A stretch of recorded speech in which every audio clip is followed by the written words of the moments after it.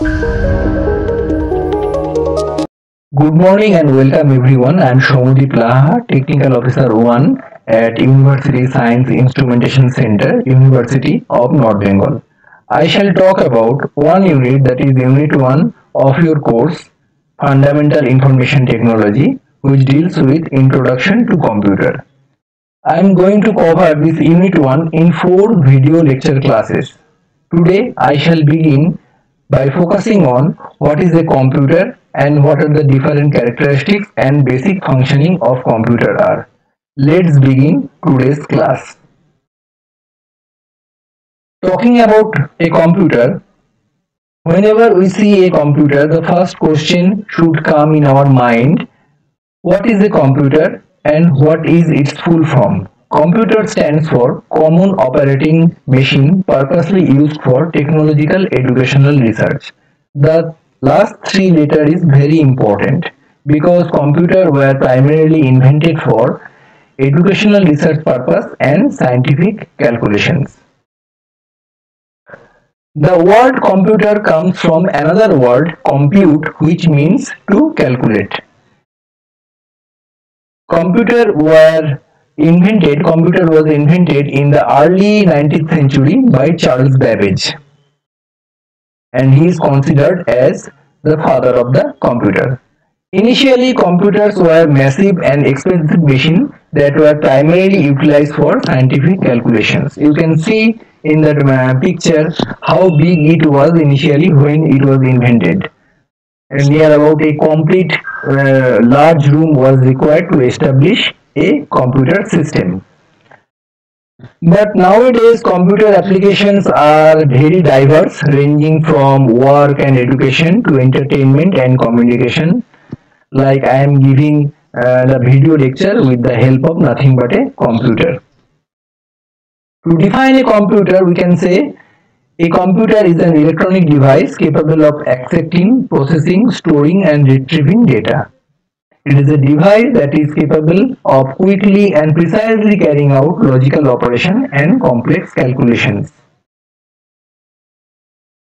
It behaves as a data processor because it can store, process and retrieve data whenever we need it.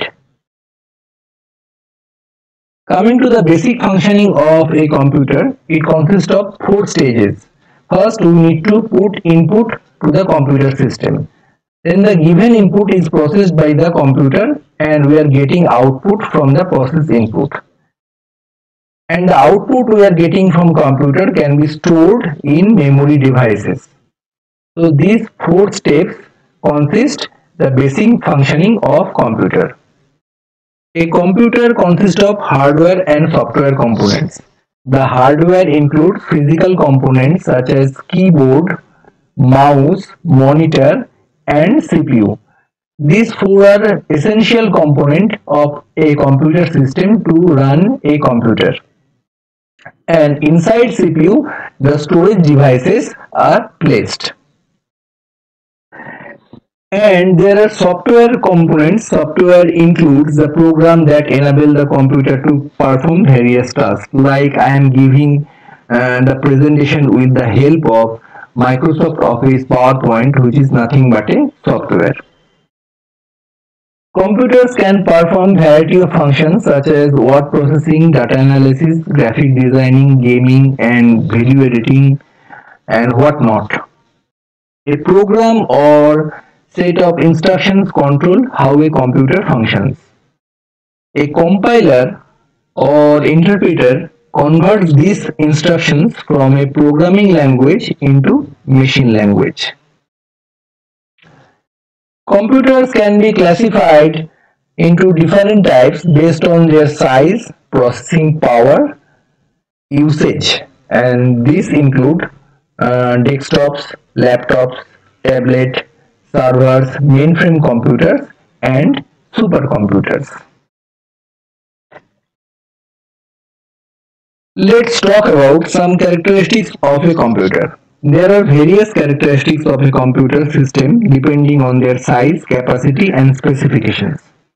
But the major characteristics of the computer can be classified into speed, accuracy, diligence, versatility, reliability, consistency, memory, storage capacity, remembrance power, and automation. I am coming one by one on the following.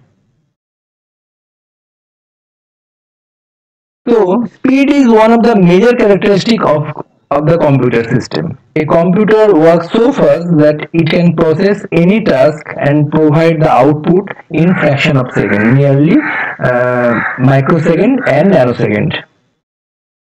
A powerful computer can handle trillions of instructions per second, and this is quite remarkable compared to normal human work, right? And the speed of the computer depends on the what processor we are using. Processing power of a computer are measured in terms of its clock speed and processing cores. The clock speed refers to the number of cycles per second that a processor can execute, while the processing cores refer to the number of independent processing units on a single processor. So higher the processor we are getting much higher version of computer, and it is much speedy compared to the previous version. Next is accuracy of computer. Computers not only provide incredible speed, but they are also capable of consistently working with accuracy. The degree of accuracy of computers for calculations is almost 100% accurate. Uh, Errors may occur in computer system, but only because of wrong human input or inaccurate data. Next, incredible feature of computer is diligence of computer. You can see a computer can work continuously without getting tired for extended periods without experiencing any fatigue or loss of concentration.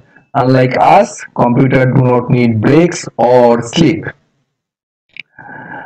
This means they can perform tasks such as calculations with a high level of accuracy and concentration without any errors. Next feature is versatility of a computer. This is another wonderful feature, and they can perform a variety of tasks simultaneously with the same efficiency and accuracy. They are not just calculating machines anymore, like when computers were invented. They can be used for tasks such as inventory management or multimedia tasks, network surfing, and many more. Next is reliability of a computer. The results produced by the computer are highly reliable, provided the data or program being used is correct and reliable. Next is consistency of a computer. Computer can perform trillion of processes without errors for hours.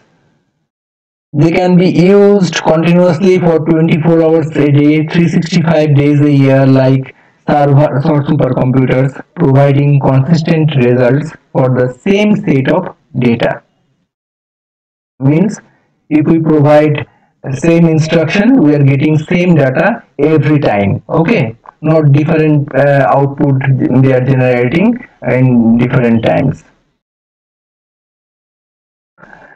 Next is memory of computer. Computers have inbuilt memory that can store data instantaneously. This includes random access memory. You can see here random access memory, and here the RAM is placed on the motherboard, and which it holds data as long as the computer is connected to the power source. Means RAM is a volatile memory. And also computers include read-only memory, cache memory of different levels, virtual memory, etc., which all speed up the performance of computer. Additionally, computer has hard drive inside CPU to store the output data if we want to store them. and these memories are secondary memories, whereas RAM and ROM are primary memory of computer, and they are much faster than the secondary devices like hard drive. The storage capacity of computer, these are the different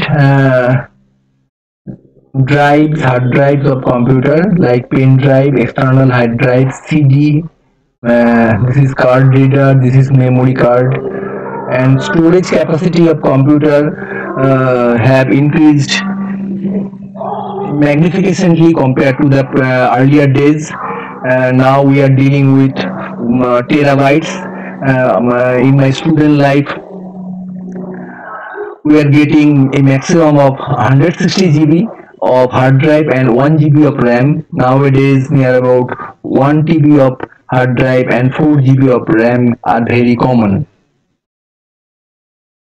Next is remembrance power of computer.